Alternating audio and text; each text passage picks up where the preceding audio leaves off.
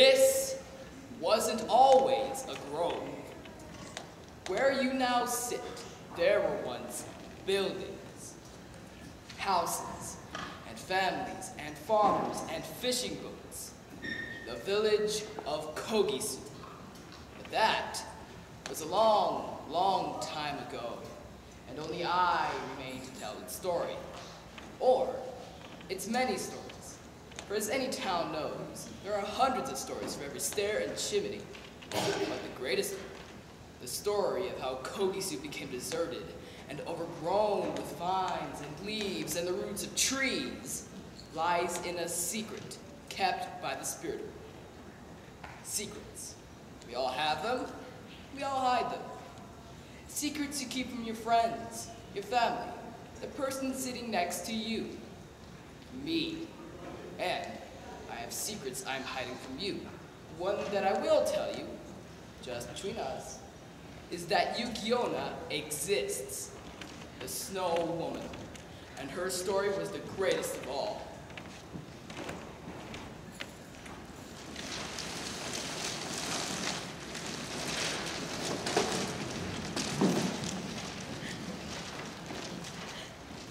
Her story begins a long time ago, when the snow fell much faster and much heavier than it does today.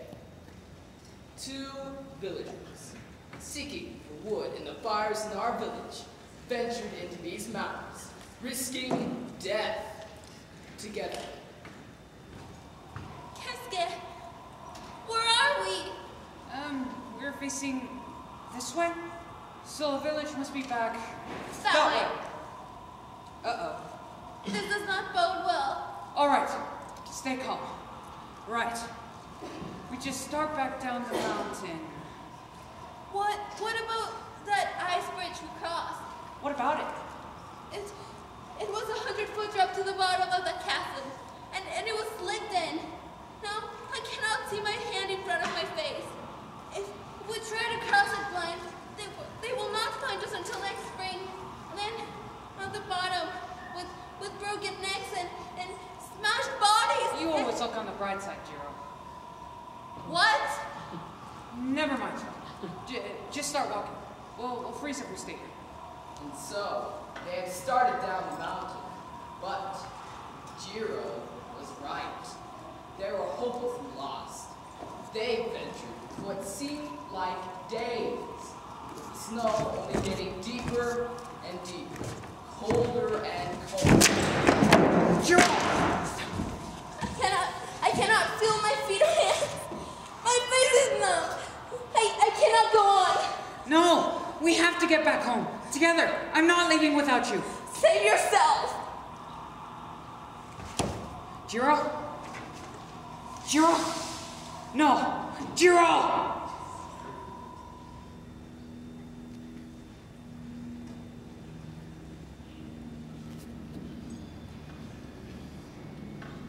I have come for you. Who are you? I am Yukionna, the Snow Woman. Have you not heard of me? I have. I thought you were only a legend. I am no such thing, Kesuke. How do you know my name? You must be a hallucination. A dream, brought on by the freezing cold. You foolish little mortal. Could a dream do that? Ah! It's cold! It's burning cold! Enough. I have come for you. What have I ever done to you? You have wandered into my domain. The snow-covered mountains are not for your kind. My kind? My kind are just hungry little villagers who have to come up this mountain to collect firewood to survive the winter. Exactly. These are my mountains. These are my trees. You cut them down and you cut them. But do you ever plant new seeds? Prepare to pay the price! Wait! Go ahead and kill me. But save my friend. Send her back alive, as a warning to the others. Then you can have me. You would sacrifice yourself for this? Gladly. You must be very brave, little human. No, just loyal. Do we have a deal, Yukionna? No. I will make you another offer. I will let you both live to return to your village. Why do I have a feeling there's a catch? You must convince the villagers to stop defacing my mountains. Oh, that'll be easy. Once I tell them what happened. You will keep silent. You will tell no one what has occurred here today. Or else. Or you will meet your fate. Immediately. Horribly. All right. You swear you will speak no word of this? I swear I will not tell a single person. Then you and your friend may return to the living. Take this silk, hold it aloft, and walk in the direction it blows in the wind. It will lead you safely home. Thank you. Thank you, Yukionna. I will never forget this. It would be easier for you if you did.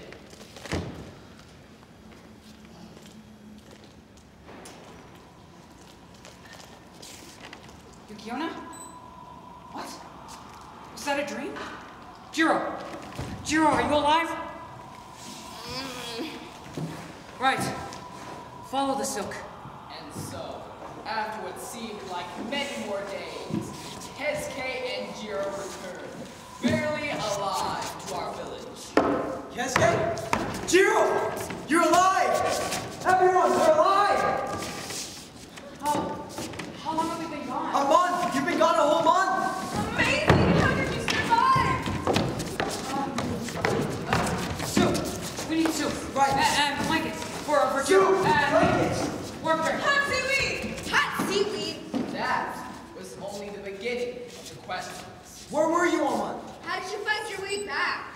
How did you pass out but you remain conscious? What's this ice print on your forehead? Did you have any help up there? What is this white silk you brought back? I found it on the mountainside. In the snow. But with all that constant blizzard, how can it manage to get on top of the snow for you to find it? I do not know. You're sure you just found it? I think so. How come you will not answer any of our questions? Yes! Why won't you tell us about your adventures? Yes, Keisuke, why? Why? Because I cannot remember. It was all one long white blur. You didn't meet Yukionna up there, did you? Meet Yukionna. That is a funny one. Maybe when you're feeling better, you'll remember more. Come on, everyone, let's leave them to the river. Let us lead them to their hot sushi. Hot sushi? They'll tell us later. Come on. But I want to tell them now. Why is it that secrets are so hard to keep? Why is it that when you know something, that you know you're not supposed to tell anyone, that it suddenly fills up so much of your thinking, it suddenly blossoms into this thing sitting at the front of your mind, just behind your lips, waiting, needing to burst out into the world? Now, imagine that you had a secret that you could absolutely not tell anyone. Now, imagine that you just had the adventure of your lifetime, and you could not tell a single living soul. Keisuke did not have to imagine. Come on, you can tell me. No. Please? No. Please? No, ask Jiro. Jiro doesn't remember. Tell me. I do not remember either. Now leave me alone. But then, he did remember the warning. Wait. The warning. What warning?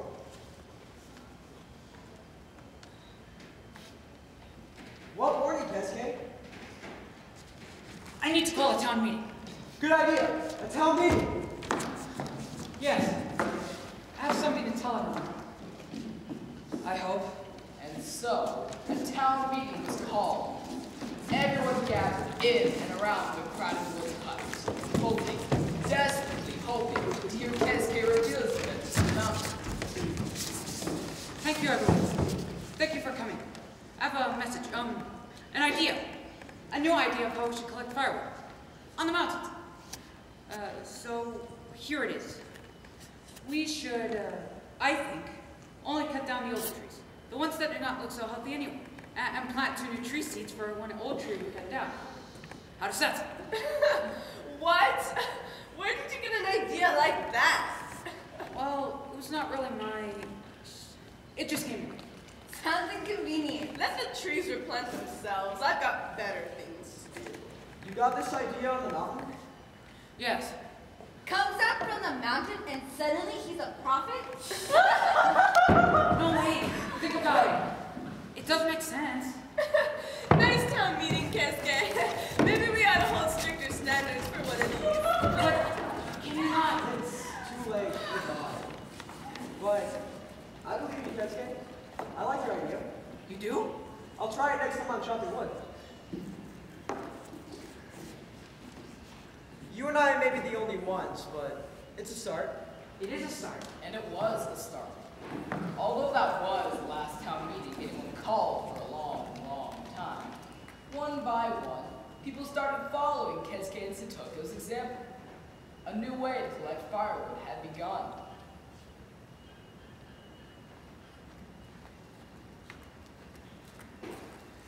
And best of all for me, that town meeting pretty much run into people asking me about the mountain from then on. Months passed. The snow melted. People went back to their everyday lives and gossip. Cascade's adventure had faded into memory, and his life had took a turn for the better.